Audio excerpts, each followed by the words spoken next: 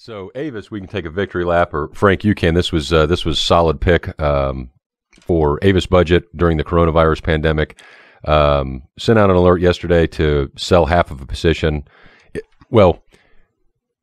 It's a huge winner. What, 1,500% or something ridiculous? Yeah, we recommend like that's amazing. And I don't mean to overlook that, but we got to talk about the price action because this is a good,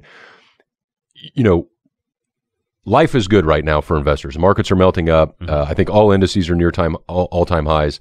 We'll talk about the Fed upcoming in a minute. Bitcoin, cryptos are doing well. Bitcoin's damn near an all-time high.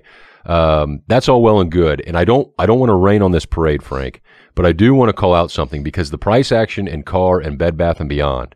So at one point, car hit 500 and change. 500, and it was what did it open? It was up over 200% at one point during the day. Yes, during the day. It was 100. What did it open? 180. Where did it close the day before when they reported earnings? They reported blowout earnings, right? And the stock was up 7 to 10% after, and then it opened up 20, and then it went from like 200 and low 200s to, what is it, 500 or something? 500?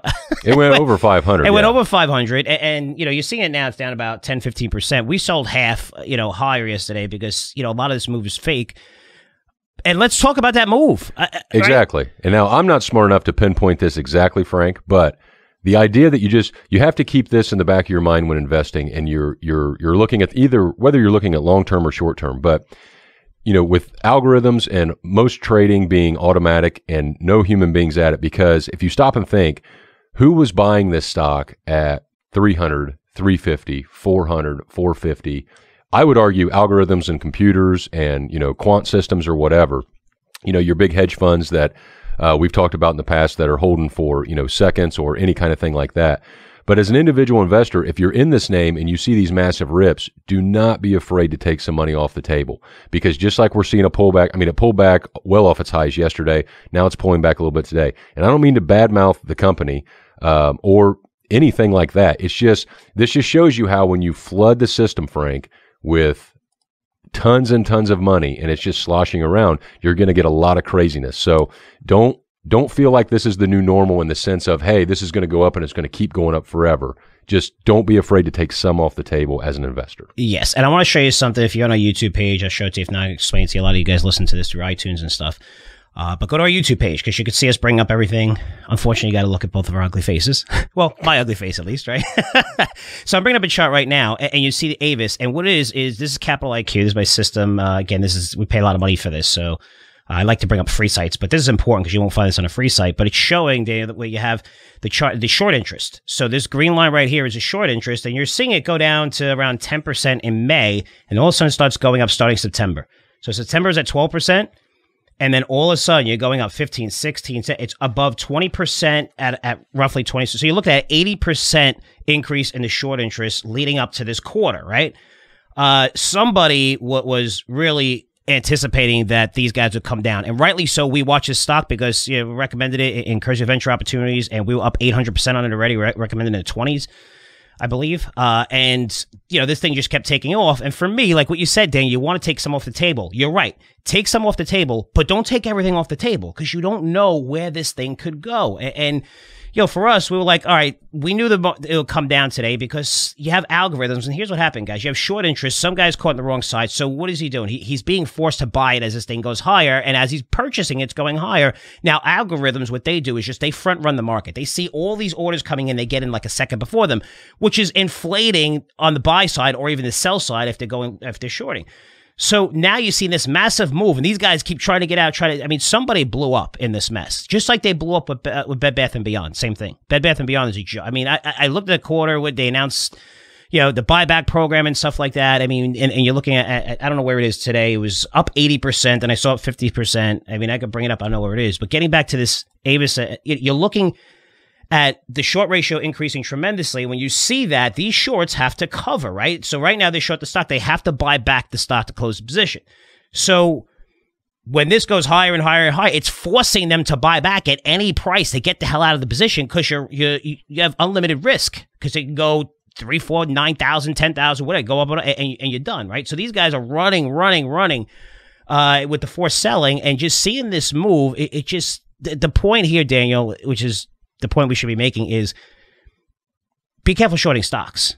I mean, you can buy puts and stuff like that. That's fine. But if you're shorting stocks, look out, because it doesn't matter if it's a shitty stock. It doesn't matter the story. It doesn't matter whatever. But, the way the market is manipulated today, where you could see a lot of this stuff.